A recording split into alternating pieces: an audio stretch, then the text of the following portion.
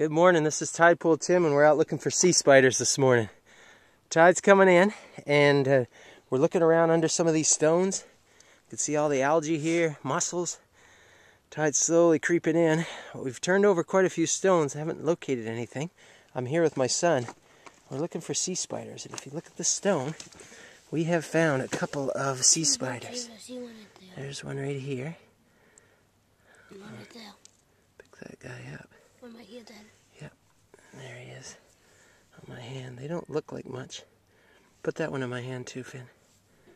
Yeah, there we go.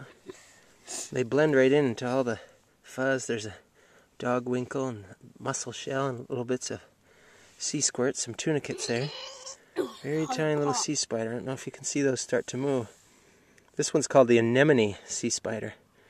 Pyncnogonium, I think, if the pronunciation is right. That one's starting to move. Yeah, just slowly creeping along. Pretty hard to find, but this time of year, I think they join up on rocks.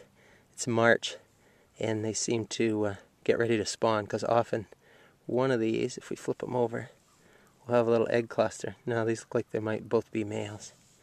Not sure. Oh, look at he's starting to move. Nice.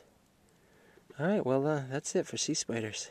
Another type of an arthropod, related to lobsters, crabs, shrimp, that sort of thing. That's it, signing out.